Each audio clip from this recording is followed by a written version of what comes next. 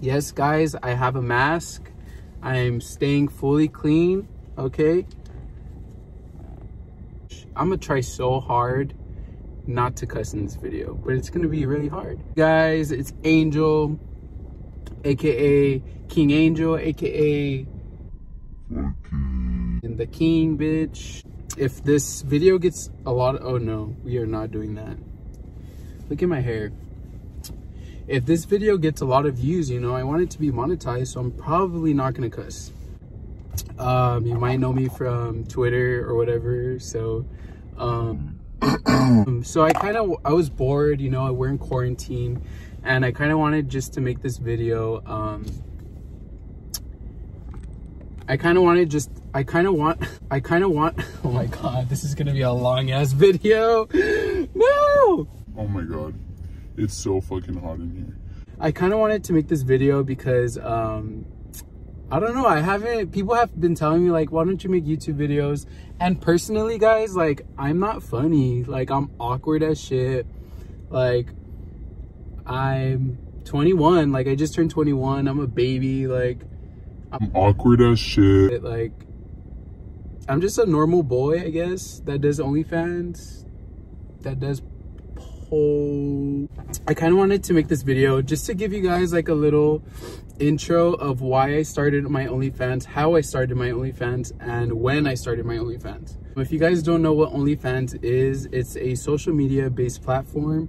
It's like Netflix. So for example, if I post something on my OnlyFans and it's not necessarily allowed on YouTube or not necessarily allowed on Instagram, then I can give you guys, you know, private stuff to my OnlyFans, and you guys can pay a monthly subscription. It's like Netflix for private content. And for private content, I mean, you know, that private content. Or if you're just a regular YouTuber, you can post like your music, you can post, you know, stuff that you don't want to show yet, like exclusive content. As for me, I post the private stuff, the private content, the adult content. So a lot of people, I'm gonna try to keep this video like, I have like a little paper right here, so this is gonna tell me like everything. I wrote down everything, I wrote down all the tips. So question number one is why I started OnlyFans. I started OnlyFans because I saw that everyone else was doing it, but this was back like last year. I was like, dude, like I should try it. Like, so I made a Twitter from like 0 followers. I was very, you know, lost. I was doing security. I have my security, you know, certificates and stuff. I was also working at a movie theater, and that job didn't really work out. So I kind of like took a risk, you know? It's not bad to take a risk. And when I took that risk, shit blew up, and you know, here I am. So that's kind of why I started, because I really didn't, you know, I was taking a risk, and the risk kind of came out good. Okay, obviously if you don't have a Twitter, you kind of have to make a Twitter to promote your OnlyFans content. After that, after you create your Twitter, after you create your OnlyFans, you kind of have to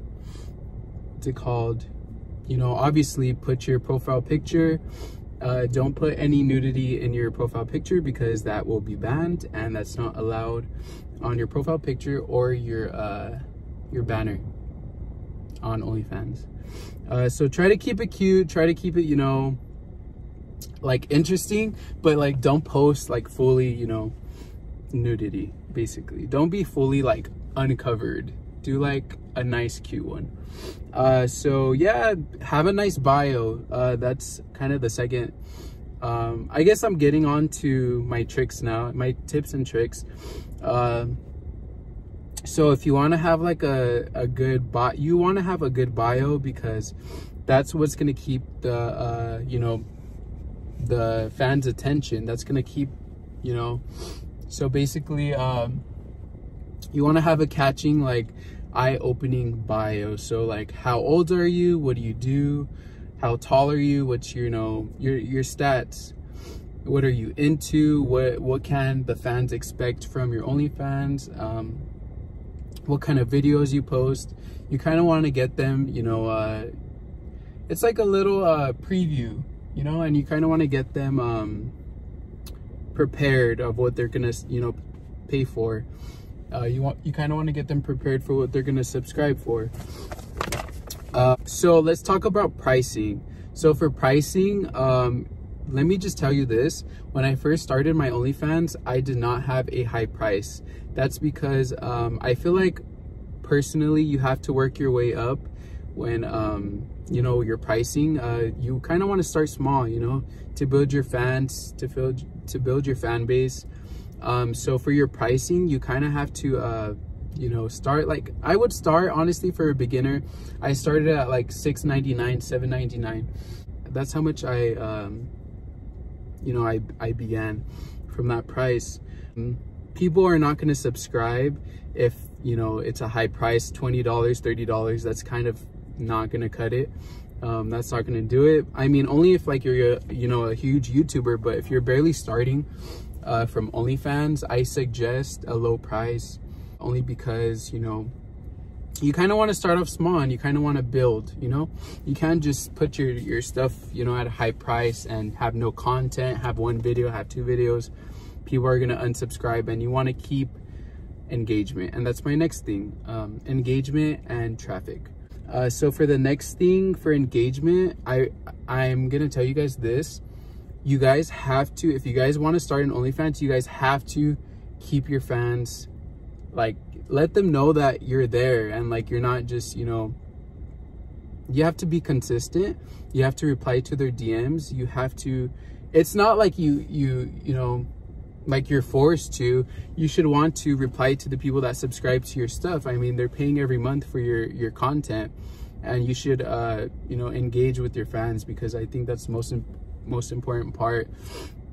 Engage and reply to DMs, like their comments, you know, engage. And I think you guys know what I'm talking about.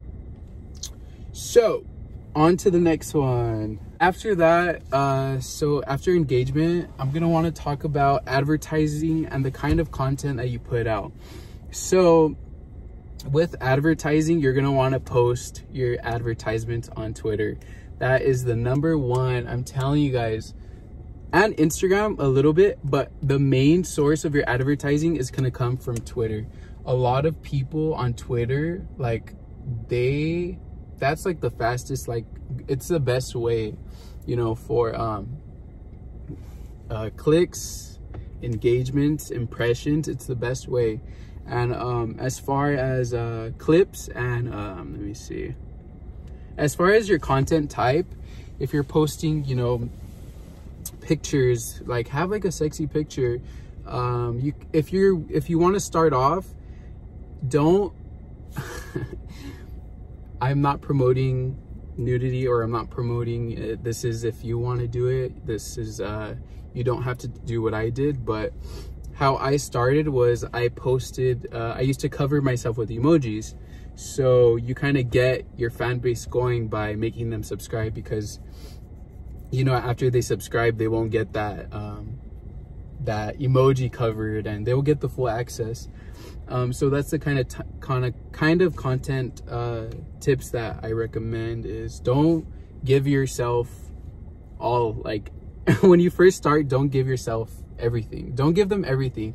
You kind of want them to keep going and keep looking at your stuff to make them want to subscribe. So as far as advertisements, that's what I mean. OnlyFans, the next tip I want to give out is OnlyFans came out with like the DM option. So the DM option is basically you can have even more private DM, like private access options. So basically OnlyFans came out with like a thing where they have DM videos. So basically, like, say they subscribe for $3 to your OnlyFans, and then you send out like a mass message to all your fans, like, hey, this video is $15. It's like a 10-minute video, and you send it out to all your DMs. And then once they click it, they can buy the video in your DMs. So that's another way if you want to get, you know, you want to make more money on OnlyFans. mass DMs, and yeah, it works for sure. Yes, I'm sorry you guys if this video is all over the place, but I'm trying to think of other tips on my OnlyFans, but I don't know if there's more. You guys just have to be consistent. I don't think that fans will I don't think fans will stay subscribed to your OnlyFans if you're not consistent with your content and if you're not consistent with your engagement. I feel like that's very important to any social media, you know, platform. You just have to stay consistent so people can, you know, stay entertained. You know, that's what people like. They like to be entertained. So yeah, if anything, I'll make a part 2 on this video, because I know OnlyFans is always coming out with different features, and that changes the game. So I think that's a few tips for now. But I asked you guys on Twitter to ask me questions of like just a Q&A and shit. The first question that this person asked was, where do you see yourself 5 years from now?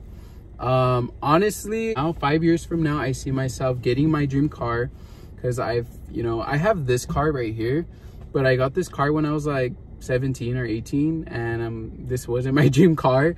Let me see. Also, like, I see myself in a relationship. I know that's kind of weird, but I kind of want to settle down 5 years from now, because I'll be like 26.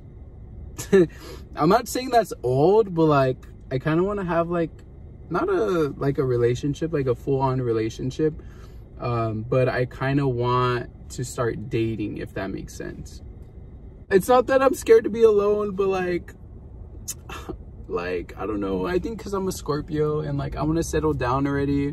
I want to have kids, I want to get married and shit. So yeah, also I want to obviously have my own house by when I'm 26. I want to, you know, be moved out already and independent. So yeah.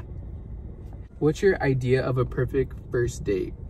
Honestly, like, I'm fucking chill. Like, I'm very chill. Like, I love like car nights, like driving to the beach, walking on the beach at night, or like Santa Monica Pier, like a coffee date. That's kind of cute. Or like going to Starbucks and then like going to like a nice view. That's like really cute. And like, I don't know, I feel like I have a corona. But yeah, I think that's really cute, like for a first date. Like even to the movies, that's like pretty chill.